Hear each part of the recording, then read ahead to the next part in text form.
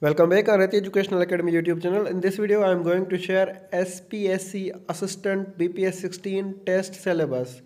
This syllabus is official and announced by Sindh Public Service Commission. So here we go. The test will comprise of 40% English MCQs, means 20 English MCQs, and 60% general knowledge MCQs, means 30 MCQs from general knowledge. I'm going to share further details about this general knowledge. So there will be general knowledge including Pakistan affairs, current affairs, everyday science, technological knowledge, and Islamic studies.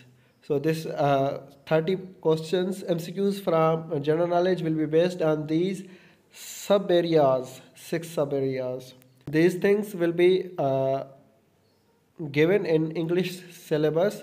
40% means 20 MCQs. Idioms, there can be 2 to 3 idioms as per the official past papers, and phrases, synonyms, antonyms, fill in the blanks where subject verb agreement will be checked, prepositions, grammar, and analogies questions. So I would suggest you to focus on subject verb agreement, idioms, and past papers of assistant BPS-16 are uploaded on Reti Educational Academy YouTube channel. You can watch these videos and get idea about the exact questions.